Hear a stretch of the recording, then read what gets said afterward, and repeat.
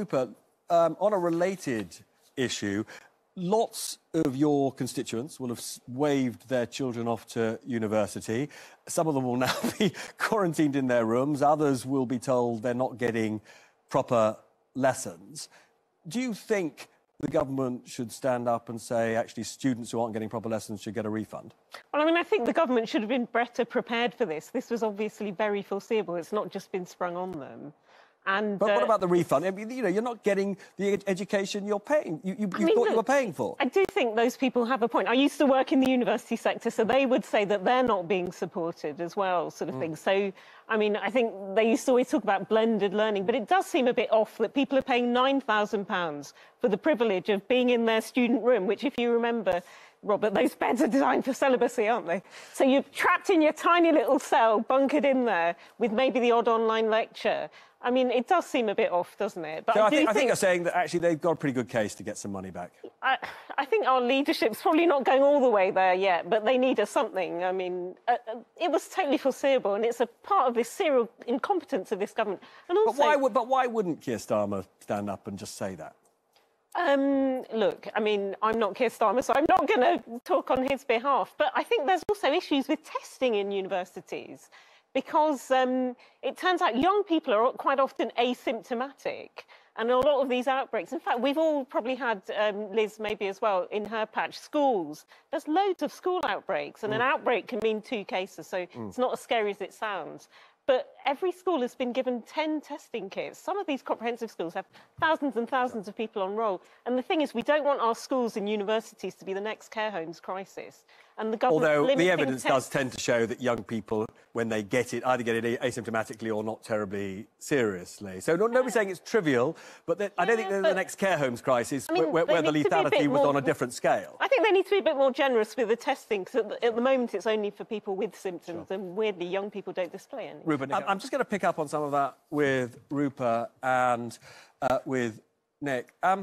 Rupa, if I could just start with you. There's some polling out today which actually shows that the British public are very much in favour of sending asylum seekers offshore. How should Labour deal with this? Well, I mean, we've had a strong and proud tradition in this country of taking in asylum seekers.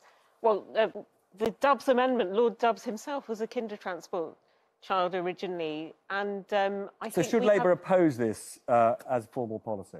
I mean, I haven't seen what it is we're going to oppose yet, so I'd need to read the wording of what it is. But, I mean, just generally, I don't think we should be turning our back on vulnerable people across the world who've made perilous journeys to come here.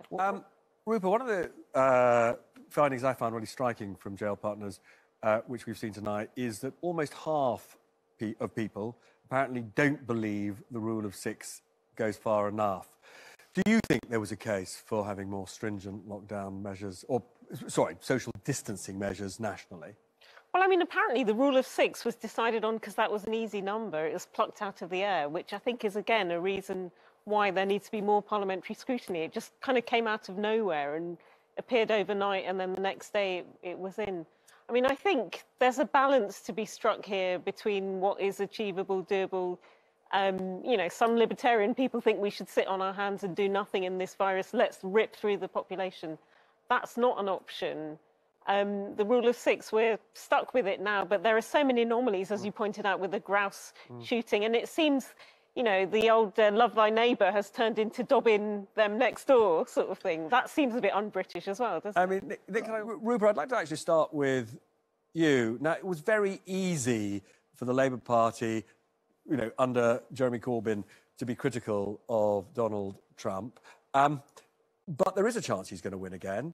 And it has to be said that quite a lot of people saw the Labour Party under Jeremy Corbyn as straightforwardly anti-American. Should Keir Starmer try and reposition the Labour Party back to a position of not being anti-American, whoever wins? Well, I don't think we've ever been an anti-American party. I mean, actually, what Liz Truss said, that we shouldn't be meddling in other people's affairs, she has a point there. But, I mean, a lot of right-wing people in America, John McCain's widow has come out for Biden this time round. And also, I think George Bush II also... But should Keir Starmer work with Donald Trump if Keir Starmer Yeah, of becomes course, Prime Minister. whoever is the legitimate winner of that election. But what we've seen yesterday is Trump is not going to go quietly if he isn't the eventual victor. And I was meant to be going to do election observation there as one of these sort of, but it looks like for red tape. I'm almost out of time. I do just want to ask.